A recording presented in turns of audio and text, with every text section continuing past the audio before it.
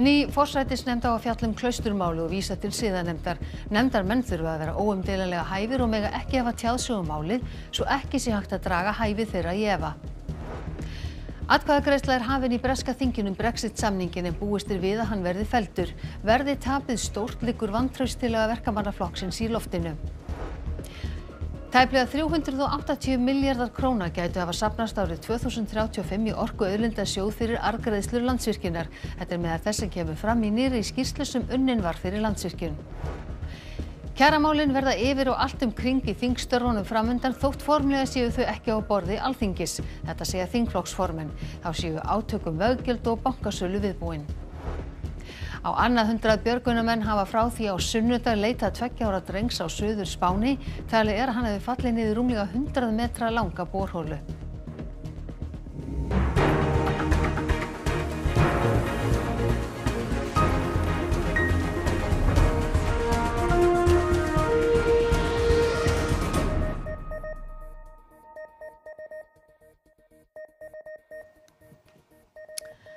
Komið þið sæl.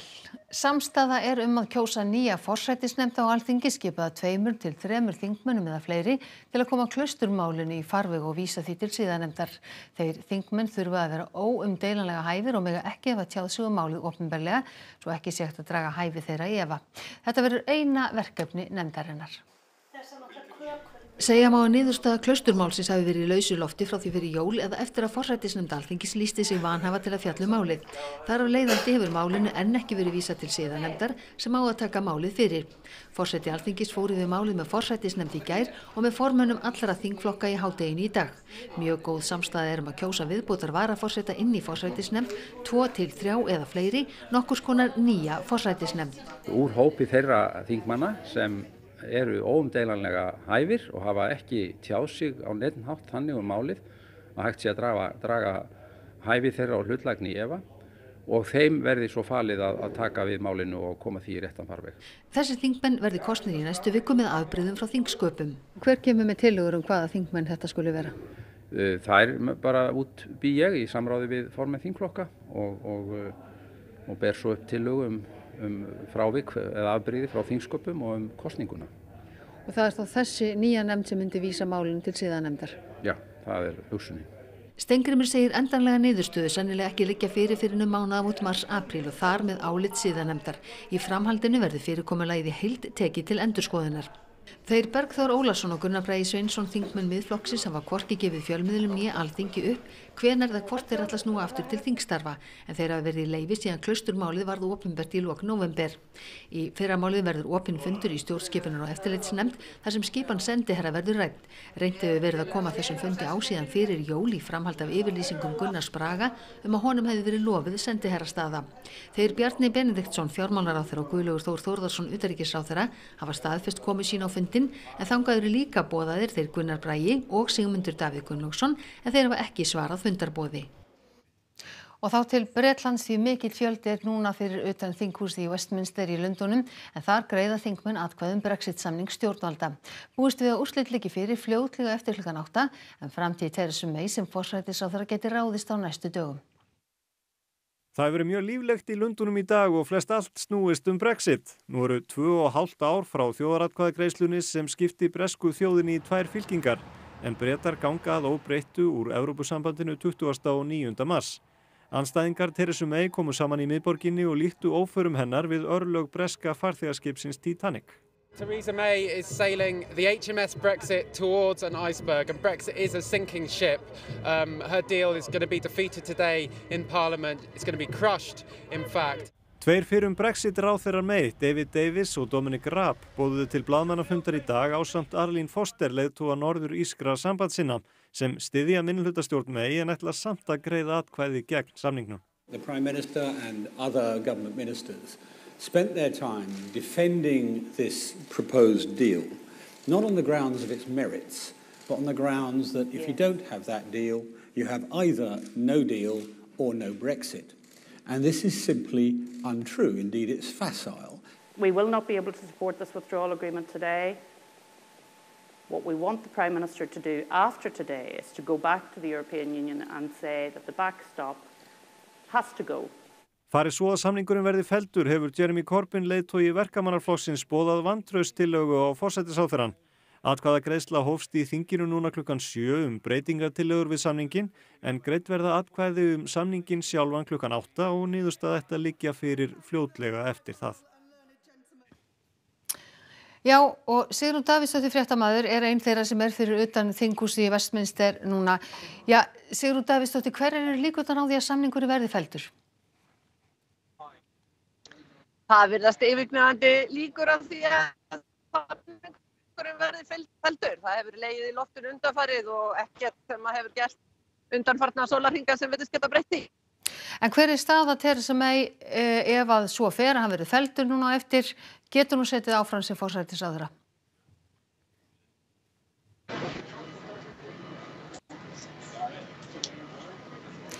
Já, við ætlum að spyrja Sigrúnu aftur, það fraus aðeins myndin hjá okkur hérna, en hver er staða Theresa May ef samningur verður felldur, eins og flest bendir til, og getur hún setið áfram sem forsætisráðherra?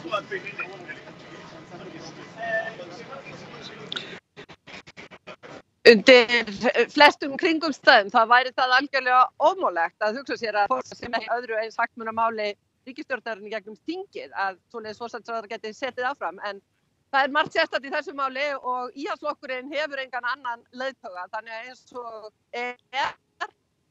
að þá allavega hefur May sagt það að hún muni ekki segja af sér, hún muni sitja áfram, hún muni halda áfram að reyna að koma Bretum úr Brexit. En já, það á eftir að koma í ljós hversu slæmur ósigurinn verður. Klukkan núna rétt rúmlega 7 og atkvæðagreiðslan ekki lokið. Búist við yfirlýsingu frá May núna á eftir eða í kvöld? Já, það búist við að hún ávarpi þingið fljótlega að lokinu atkvæðagreiðslu núna klukkan 8 og þá munu fyrstu viðbrögðum komið ljós og hvort að hún, hvað hún eiginlega ætlar sér, hvert hún ætlar sér að halda áfram. Bara svona rétt í lokin, bara hvað ber morgundagurinn í skauti sér? Er það ný þjóðaratkvæðagreiðsla, verða kosningar? Hvað er fólk að tala þarna í kringum þig núna? Það ekkert annað en bara getgátur, en það sem kannski virðist líklegast að einmitt af því að Bretar viti ekki alveg hvað þeir vilja og hvort kvótinn þeir eiga að stíga, að þá verði úrgöngunni 29. mars frestað, en líka það á eftir að koma í ljós og það þarf þá Evrópusambandið að samþykkja. Já, þetta allt saman hugleiðingar en Sigrún Davíðsdóttir sem stöddur fyrir framan þinghúsið í Westminster. Takk hérlega fyrir þetta í bili. Og við ætlum að snúa okkur að öðrum fréttum og höldum áfram með þetta fjallum Brexit í 10 fréttum í kvöld og vefnum okkur jafnóðum og allt að gerast en snúum okkur öðru. Hátt í 400 milljarðar króna getur safnast í orkuauðlindasjóð á 10 árum meðal annars með betri nýtingu auðlinda samkvæmt nýrri skýrslu Landsvirkjun. Skýrslan var unnin af Reykjavík Economics og Intellecon fyrir Landsvirkjun og var kynnt á morgunverðarfundi Landsvirkjunar í morgun. Meðal efnis í skýrslunni skipting arðs af orkuauðlindum landsins. Landsvirkjun, sem í eigu ríkisins, hefur greitt niður mikið af skuldum á undanförnum árum og telja skýrsluhöfundar að árið 2025 eigi arður af fyrirtækinu eftir að vaxa verulega. Ein leið að láta arðinn renna beint í ríkissjóð. Önnur að lækka verð sem skýrsluhöfundar telja ekki ráðlegt þar sem það geti leitt til sóunar. Við höfum einblínt mest á það að horfa til þess að arðgreiðslustefna Landsvirkjunar myndi fara inn í svokallan auðlindasjóð og þá erum við ekki að tala um þannig þjóðarsjóð sem núna verið að ræða hjá Alþingi Íslendinga, heldur fyrst og fremst svona teóretískt hvernig væri hægt að byggja upp slíkan sjóð til framtíðar, fyrir framtíðarkynslóðir. Ein þeirra sviðsmynda sem dregnar eru upp í skýrslunni byggist á betri nýtingu auðlinda, nýtingu fleiri endurnýjanlegra orkugjafa og að nýjar framkvæmdir verði fjármagnaðar án skuldsetningar. Verði byrjað að greiða í sjóðinn árið 2025 verða í honum 377 milljarðar króna 10 árum síðar samkvæmt skýrslunni. Hvernig yrði slíkum sjóði varið? Það nú kannski annar að ákveða það, en það geta verið ýmis þjóðþrifaverkefni. Við verðum kannski að horfa líka til þessa til langs tíma, því við erum að tala um hér 60 ára sögu, að þjóðinni fjölgar, þjóðinni eldist og það getur verið ýmis verkefni sem við sjáum ekki fram á í dag. Kjaramál, samgöngur og veggjöld, bankasal og hvítbók verða átakamál á vorþingi sem hefst í næstu vikum. Þingflokksformaður Pírata segir stjórnarsáttmálann marklaust plagg því það sé ekkert minnst á veggjöld sem nú eigi að leggja á. Nefndadagar hófust á Alþingi að loknu hléi í dag og þingfundir hefjast á ný á mánudag. Ríkisstjórnin hefur boðað fjölmörg mál á vordögum fyrir utan að mörg umdeild mál eru til umfjöllunar í þinginu. Af stóru málum má nefna 3. orkupakkann, bankasölu, náttúruvernd og hvítbók fyrir svo utan hina pólitísku umræðu sem framundan er veggjöld. Og síðan held ég að það liggi fyrir að svona kjaramálin alltumlykjandi þó að þau séu ekki á okkar borði, en þá hefur það komið fram að inn í umræðuna kannski tvinnast fyrirhugaðar breytingar á tekjuskattskerfinu, þannig að ég held að þetta verður svona kannski það sem að verður fyrirferðarmest núna. Já, það liggur alveg fyrir að það er samgönguáætlun núna sem að liggur á að afgreiða og komi hér áfram til að við getum farið að hefja framkvæmdur og það komi ekki stopp í neina verkferla, þannig að það liggur á ljóst fyrir. Ég held að það sé það stærsta sem við þurfum að klára núna líka fyrir. Þingflokksformenn stjórnarandstöðuflokkana segja að kjaramálin muni setja svip sinn á þingstörfin, enda varði kröfur verkalýðshreyfingarinnar almenn lífskjör almennings, segir varaformaður þingflokks Samfylkingarinnar. Já, það er mjög horft til ríkisstjórnarinnar lausn á þessum málum og maður sér ekki alveg hvernig hún hyggst bregðast við ríkisstjórnin. Hún eldur spilunum þétt upp að sér. Önnur mál sem að munu koma upp væntanlega, það er náttúrulega, það verður rætt sölu á bönkunum og það verður rætt hvítbókina. Kjaramálin munu verða tilefni til átaka, segir þingflokksformaður Pírata, sér í lagi ef ríkisstjórnin ætli sér að setja lög á verkföll. Þetta þing muni sýna okkur að ríkisstjórnarsáttmálinn sem við höfum fyrir framan okkur er marklaust plagg. Hvers vegna segi ég það? Vegna þess að liggur fyrir til dæmis hvað varðar veggjöldin. Þeim ekkert fyrir að fara í þessum stjórnarsáttmála. Það kemur hins vegar fram að ríkið ætlar að nota sér eignatekjur til þess að byggja upp samgöngur. Þannig að ég skil ekki alveg hvaðan þessi hugmynd veggjöld kemur. Við höldum áfram á morgun að fjalla hver verði stærstu málin á vorþingi og hvaða mál verði átakamál. Minnst 5 eru látin í sprengju og skotárás sem gerð var á hóteli í Nairobi, höfuðborg Keníu. Hryðjuverkasamtökin Al-Shabaab hafa lýst árásin á hendur sér. Lögregla hefur ekki greint frá því hvort einhverjir árásarmenn hafi náðst, en minnst 1 þeirra framdi sjálfsmorðsárás.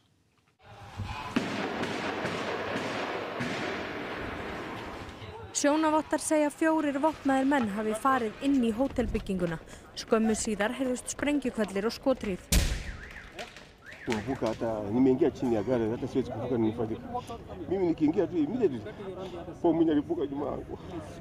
you guys okay to walk down from here? I think it's 5 meters. Let's go to the other side. Come. It's your... Mikill viðbúnaður var á svæðinu og vopnuð lögregla lokaði því fljótt. Fjöldi fólks streymdi frá hótelinu og nærliggjandi byggingum út á götur og þurfti að bera særða í burtu. Fljótlega heyrðist hvellur frá bifreið sem var lagt stutt frá mannfjöldanum. When those guys came in, they just started shooting to us. I was in the toilet. Even I didn't know what was happening. When I opened the door just to get out, I saw just people, even the smoke. Even I didn't see clear. There was a lot of smoke. You see, just looking, trying to, like, I can just go out. I saw like 3 people. Bifreiðar fyrir utan urðu eldinum að bráð og fréttamenn AFP urðu varir við sprengingarnar á skrifstofu sinni alltaf 5 kílómetra frá hótelinu. Barnaverndarstofa fagnar hugmyndum félagsmálaráðherra nýtt úrræði fyrir börn í vanda. Miklu skipti að færa þjónustu nær börnum.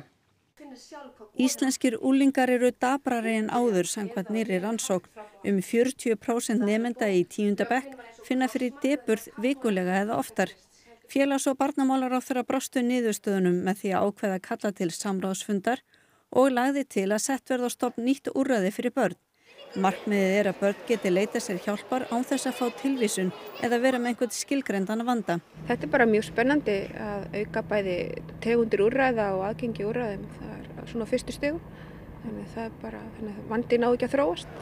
Barnaverndarstofa hefur svo sem lengi talað fyrir meiri þjónustu í nærumhverfi barna og þetta passar ágætlega við þær hugmyndir og skoðanir þannig að færri börn þurfi þjónustu þyngsta endans. Með því að skólar og heilsugæsla bjóði upp á fjölbreytt úrræði megi draga úr líkunum á því að vandi barna verði alvarlegur. Og þá vandi fjölskyldna sem að fylgir oft, tengist þessu oft saman þannig að það leiðir þetta vonandi til fækkunar mála í barnaverndinni og í þjónustukerfi barnaverndarstofu svona til lengri tíma litið. Hugmyndin að sett verði upp móttökustöð þar sem börn geti fengið hjálp og leiðbeiningar frekari aðstoð.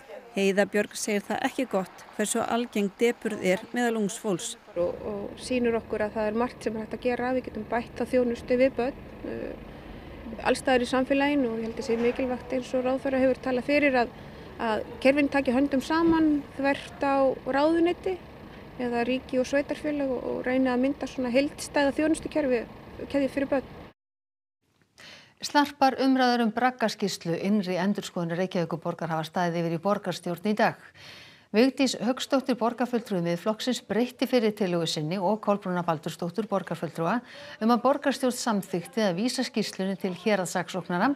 Í breyttri tillögu lagt til að borgarstjórn feli embætti borgarlögmanns að vísa skýrslunni til þar til bærra yfirvalda. Nú fundur borgarstjórnar stendur enn í Ráðhúsinu.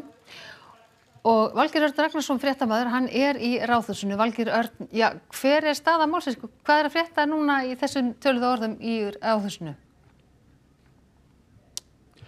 Fundur borgarstjórnar, hann hófst klukkan 2 og það enn verið að ræða þessa skýrslu innri endurskoðunar, þetta braggamál. Það var gert hlé á umræðanum núna klukkan 6:30 og ég ræddi við Vigdísi Hauksdóttur borgarfulltrúa sem hefur nú haft sig mikið í þessari umræðu, sem hefur verið býsna stórirt umræða á alla kanta. Hér hafa verið stór orð látin falla og þá ræddi ég við hana að hún sagði að nú þið gengið til atkvæðagreiðslu breytingatillögu hennar að því að þar til bær yfirvöld myndu taka þetta mál lengra en ekki héraðssaksóknari eins og að kveðið á í fyrri tillögunni. En núna fundur borgarstjórnar hafinn aftur og menn eru að ræða þingsköp. Eru að rífast þingsköp, hvort að það sé verið að greiða atkvæði tillögu hennar sem hún kynnti í fjölmiðlum í síðustu viku eða þá tillögu sem hún lagði til í upphafi fundar núna og það staðan akkurat núna. En við fylgjumst áfram með héðan úr Ráðhúsinu. Takk fyrir það Valgeir Örn Ragnarsson og þið flytjið okkur fréttirnar jafn óðum bæði í fréttum í kvöld og á vefnum. Og við snúum okkur þá að öðrum fréttum. Björgunarmenn á Spáni reyna nú að ná til 2 ára dreng sem talið hafi fallið niður rúmlega 100 metra langa borholu á sunnudag. Á annað 100 taka þátt í björgunarstörfum. Fjölskylda hins 2 ára Julens fór í bíltúr á sunnudaginn og mamma og pabbi voru að hafa til nesti skammt frá borginni Malaga á Suður Spáni þegar þau heyrðu drenginn öskra. Hann hafði verið að leika sér með vini sínum en féll niður borholu og engin leið að ná til hans. Holan 25 cm í þvermál og liggur nánast lóðrétt rúmlega 100 metra niður í jörðina. Ekkert lok virðist hafa verið á holunni en rúmlega 100 björgunarmenn hafa reynt að komast að drengnum síðustu 2 sólarhringa. Í nótt var myndavél slakað niður holuna og einhver fyrirstaða á 80 metra dýpi og vélin kemst ekki lengra en ekki sést í drenginn á myndunum. Í morgun hófst vinna við að grafa aðra holu til að reyna að komast að honum. Hópur námumanna frá Norður Spáni kom á svæðið í dag og aðstóðar við bæði gröftin og björgunarstörf. En este caso lateral y en horizontal, de tal manera que aprovechando una pendiente se accede de manera lateral para llegar a esa profundidad de al menos los 80 metros donde suponemos que está el pequeño Jules. Ófært nú gangandi fólki frá Illakambi og inn í Múlaskála í Lónsöræfum þar sem tæplega 70 ára göngubrú hrunin. Stag sem hélt brúnni virðist hafa gefið sig í illviðrum áramótin. Við það féll stórefliskur grjót sem brúarendinn stóð á út í Jökulsá í Lóni. Fáir ferðamenn leggja leið sína inn í náttúruparadísina í Lónsöræfum en ekki fært þangað venjulegum fólksbílum. Til þess að komast að Múlaskála þarf að þræða sig meðfram Illakambi og ganga svo yfir brúna yfir Jökulsá í Lóni, alls klukkustundar leið. En núna leiðin ófær og aðeins hægt að fara 2 daga gönguleið úr norðri sem illfær háveturinn. Það eru fleiri en Dorrit Musayev, fyrrverandi forsetafrú, sem vildi að láta klóna hundinn sinn. Á stofu í Suður Kóreu hafa hundaeigendur víðs vegar aðlátið klóna dýrin sín frá árinu 2005. Það kannski ekki á allra færi að sækja þessa þjónustu. Það kostar litlar 88.000 evrur eða jafnvirði tæplega 12,5 milljónar íslenskra króna að fá hundinn sinn klónaðan í Suður Kóreu. That's the original one. The donor is my dog. He passed away now. He was 15 years old. You see the marks? I think it's the same dog. In my mind, I feel like it's the same dog. Starfsfólk stofunar segir aðferðina fremur einfalda. Fruma úr hundinum sem á að klóna sé sett í egg sem svo komið fyrir í tík sem á að ganga með hvolpana. Þetta tekst þó aðeins í 30% tilfella. A lot of people know that it might not be the exact same dog. Some people think it's the puppies that the original dog never had, or some of the other people think that it's an identical twin. Og þá að veðri á morgun minnkandi norðanátt og stöku él á norðanverðu landinu en bjartviðri sunnan heiða, frost 2 til 12 stig en jafnvel svalari í innsveitum á Norðurlandi kvöldið. Elín Björk Jónasdóttir veðurfræðingur, hún fer með veðurfregnir strax að loknum íþróttum. En fyrst það Einar Þorsteinsson, hvað ætlar þú að hafa í Kastljósi í kvöld? Við ætlum að fjalla boðskap fyrirlesarans Öldu Karenar Hjaltalín sem hefur fylgt Hörpu tvisvar og núna Laugardalshöll 19. janúar. Hún hefur sett á dagskrá sína að fjalla sjálfsvíg og þar mantran hennar að þeir sem þjást af slíkum hugsunum þeir eigi bara að segja ég nóg. Og þetta þykir fólki úr geðheilbrigðisgeiranum tvíeggja sverð því að þetta dugar ekki öllum. Og hún hefur hlotið gagnrýni núna undanfarna daga eða aðalega í dag úr þeirri átt og jafnvel sökuðum að reyna að græða á óhamingju þeirra sem að standa veikt með því að selja þeim dýra miða á fyrirlestra þar sem að hún hefur ekki neitt vísindalegan bakgrunn í geðheilbrigðismálunum. Alda Karen kemur í settið og Hafrún Kristjánsdóttir sálfræðingur. Og takast á þetta mál. Já. Takk fyrir þetta Einar Þorsteinsson og við ætlum núna að sjá hvað Edda Sif Pálsdóttir ætlar að segja okkur hvað verður í íþróttum að loknum fréttum. Við tökum púlsinn á strákunum okkar í Þýskalandi sem eru að undirbúa sig fyrir leik gegn Japan á HM í handbolta á morgun. Japanir stóðu sig vel gegn Spánverjum í gærkvöldi. Þjálfarinn Dagur Sigurðsson býst við erfiðum leik gegn Íslandi. Og svo skellum við okkur til Ítalíu þar sem keppt var í heimsbikarnum í alpagreinum í dag. Og þá það helstu fréttir kvöldsins. Ný forsætisnefnd á að fjalla klausturmál og vísa til siðanefndar. Nefndarmenn þurfa að vera óumdeilanlega hæfir og mega ekki hafa tjáð sig málið svo ekki sé hægt að draga hæfi þeirra í efa. Atkvæðagreiðsla hafin í breska þinginu Brexit-samninginn búist við að hann verði felldur. Verði tapið stórt liggur vantrauststillaga verkamannaflokksins í loftinu. Tæplega 380 milljarðar króna gætu hafa safnast árið 2035 í orkuauðlindasjóð fyrir arðgreiðslur Landsvirkjunar. Þetta meðal þess sem kemur fram í nýrri skýrslu sem unnin var fyrir Landsvirkjun. Kjaramálin verða yfir og allt kring í þingstörfunum framundan þótt formlega séu þau ekki á borði Alþingis. Þetta segja þingflokksformenn. Þá séu átökum veggjöld og bankasölu viðbúin.